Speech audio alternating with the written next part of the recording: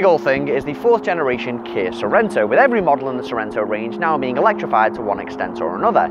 And this model is actually a plug-in hybrid, which can apparently achieve around 176 miles per gallon. Alright, that's not going to happen, but plug-in hybrids are still a great way for workplace or school-run commuters to save on shorter journeys, and are arguably the best, easiest to live with electrified solution out there, at the minute anyway. So where does the humble Kia brand fit into the plug-in hybrid 7-seat arena? Well, Kia wants to be taken seriously, and it deserves to be. I mean, it's had several years of solid, reliable models.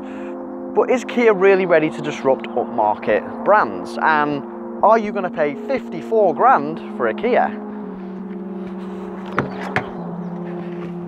So, does its interior match its road-domineering exterior? Well, yeah, I'd say so. Kia is clearly trying to make an effort to make things more premium, and you've got this large 10-inch touchscreen, you've got this Jag-like gear selector down here, loads of glossy finishes, and you've also got this door insert that lights up, and it's on the dash as well. And it's very DS, very premium. But let's not get too carried away, because there is still a little whiff of affordability about it. There's some cheap plastics hidden about, and those chrome inserts on the dash and around the air vents aren't actually chrome at all. They're plastic, as are the inserts on the dash and the door. With that said, I think this has got to be the nicest feeling leather steering wheel I've ever used. A quick note on practicality, it does feel very spacious in here. You've also got a big cubby here for your wallet and your keys. You've got 2 big cup holders, a few little smaller cubbies here, and loads of underarm storage. However, the door bins suck, which is really surprising. I don't know why that is. Now, kit-wise, the Sorento in this top-of-the-range 4 trim is kitted up to the eyeballs. There's this 10-inch touchscreen I mentioned earlier, which works in tandem with a 12-inch instrument cluster behind the steering wheel. It's got sat-nav, wireless phone charging, leather seats, heated seats. It's got everything, basically. But the one thing I did want to draw your attention to is the driver assist features. Now, alongside its very competent lane keep assist and adaptive cruise control, it has blind spot monitoring cameras, and these are located in either one of the wing mirrors, and the displays are actually shown on the screen behind the steering wheel to make sure you're not indicating into a lane when a car's passing you. I mean, how cool is that? Now, personally, I think the only real flaw in here is the functionality of the infotainment system, which is unusual because Kia, over the last few years, has gained a reputation for its systems just working and doing the job. I mean, they've tried to obviously make things a bit funkier with some of the displays, but I think they've just gone a bit too far and overcomplicated it. And I mean, that can be said for a lot of car makers at the minute. I mean, some of the screens, you know, some of the responsiveness can be a bit laggy. It can be difficult to find the main menu button at times. And some of the displays are just a bit too chic for me. And the sat-nav, while it does work fine once your location's in, it can take a while to load postcodes and locations sometimes, depending on where you are. But Kia is definitely moving in the right direction. It's starting to get to the point now where it can add superfluous splashes of luxury and actually pull it off. I mean, you've got the, let me find the menu button. You've got the Sounds of Nature feature in here, which, again, is usually reserved for sort of more luxurious cars. It's just kind of like added sounds to add ambience to your drive, or calm a crying baby. I mean, this is open air cafe if I want to go to rainy day. Just makes me need a wee. And they've even got a warm fireplace.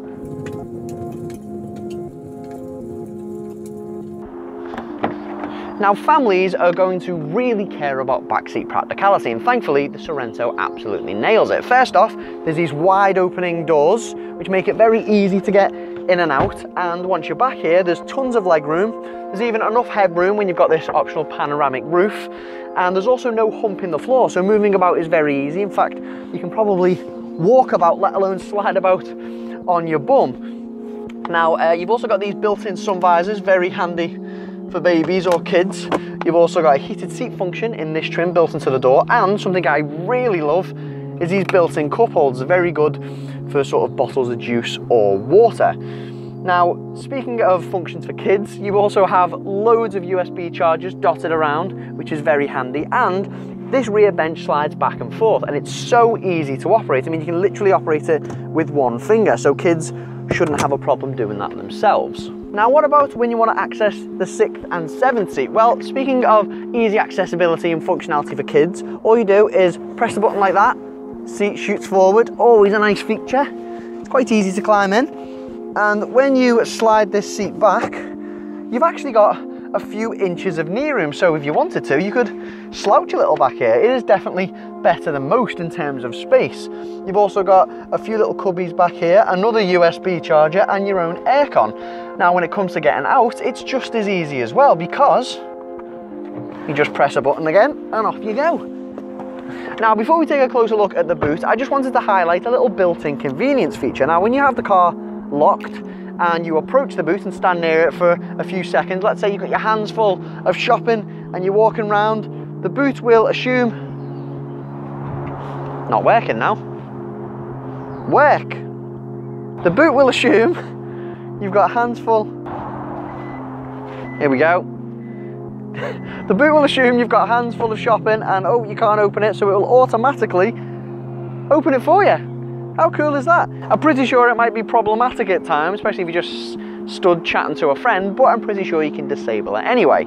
Onto the boot. Now the boot has a nice wide opening, which is really nice, and although it is a bit high here, so you do have to heave like the prams and shopping in a little bit, it's got a nice smooth run and no lip, so they will slide in once you've lifted them up. Now these rear seats are very easy to fold up and down, and when you want to fold that middle row, there's a button back here to automatically fold them, which is nice. You get a nice flat run to those front seats. Now, there isn't any underfloor storage, unfortunately, so the chargers will be floating around a bit, but thankfully you do get a little groove either side of the boot to store this parcel shelf so it's out of the way. And while it doesn't have underfloor storage, you do get an extra 2 seats. I mean, there's not many plug-in hybrids with 7 seats out there. However, the PHEV only sacrifices 4 litres of boot space, which is really impressive. And that means when you've got the third row down, you've got 600 litres of storage space, really good. And with that third row, you've got almost 2,000 litres. And that's big. Works now.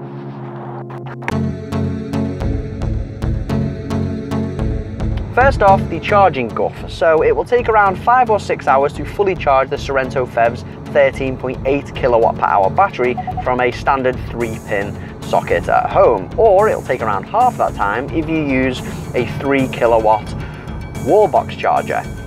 Now Kia reckons on a full charge you'll get around 35 miles of all electric range. We found that it's more like 30 miles, but to be honest, in a car this size, that's still pretty good. And this battery works in tandem with an electric motor and a 1.6 litre turbocharged petrol engine to produce a total power output of 261 brake horsepower.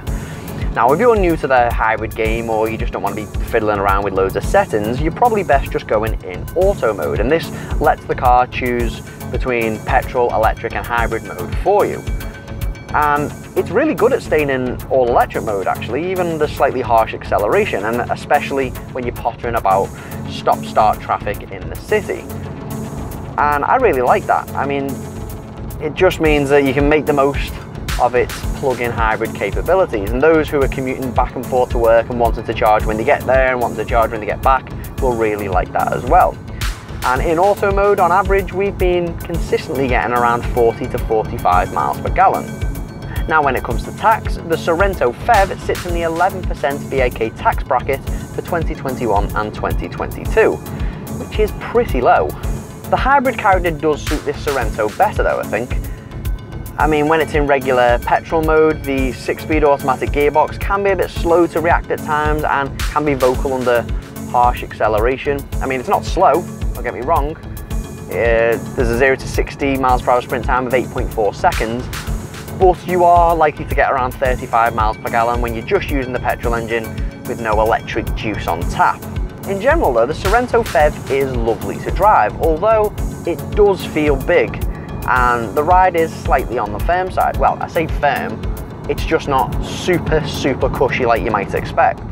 And that's probably due to the 19-inch alloys that are standard on grade 3 and grade 4 models. And I actually think Kia have made things a little bit stiffer just to make sure body roll is kept in check in the corners. I mean, the Sorento does handle itself pretty well in corners. It's just when you're going in at speed in certain corners, there is a hint that things might go a bit wobbly at times, but you know, let's be honest, who's taking corners at speed in a 7-seater? And again, I've got to take some time to praise these blind spot monitoring cameras. I mean, I've been using my mirrors, still getting used to using them, but you know, as well as an added safety feature, they are just really, really cool. In fact, it's the kind of thing that might sell someone on the Sorento's upmarket legitimacy.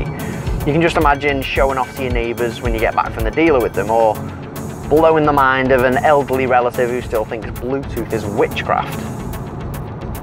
To a lot of people, annoyingly my friends and family included, Kia as a brand is still very much an afterthought, but the current gen Sorento is a big stepping stone, especially with its luxury features, ample practicality, hybrid clout, and domineering exterior. I mean, this car does get a hell of a lot of looks.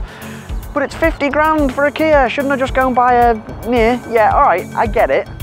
But that's probably gonna be, you know, second-hand car buyers saying that, and they're never gonna buy a new car. Plus, Kia's rich mix of high-end models and its registration figures begs to differ. People will pay for a highly spec'd Kia. Okay, the Sorento isn't perfect, but it's got loads of luxury features usually reserved for more prestigious brands. It is a very competent hybrid, and it also has a 7-year warranty. I mean, I'd own a Kia, too right I would. Remember when everyone was saying this about Skodas a while ago, and now everyone's like, ooh, Skoda.